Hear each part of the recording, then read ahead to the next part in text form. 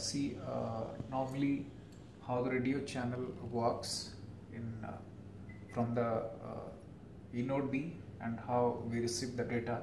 So overall take on how the transmission and reception happens in 4G. So we'll have a basic idea.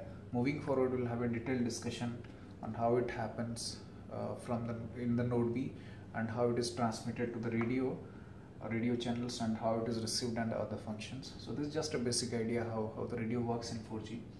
So the topic is like radio channel and the coding. So first from the transmitting end, before we transmit, we do the CRC. We're having a CRC generator wherein we are having this channel coding.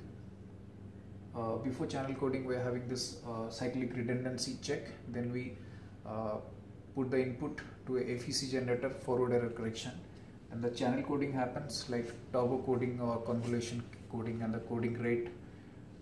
Then we do the scrambling. After scrambling, we do the modulation, like what kind of modulation to be used, 16 QAM, 64 QAM, or QPSK, BPSK. Then in LD, we use the OFDMA for transmitting.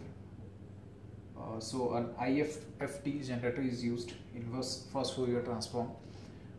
Then we send the data to the radio, so the radio channels, and at the receiving end, we are having OFDMA, FFT, fast Fourier transform. This is inverse and this is FFT only.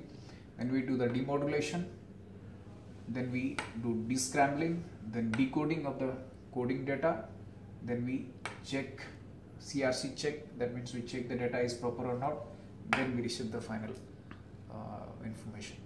Thank you. Thanks.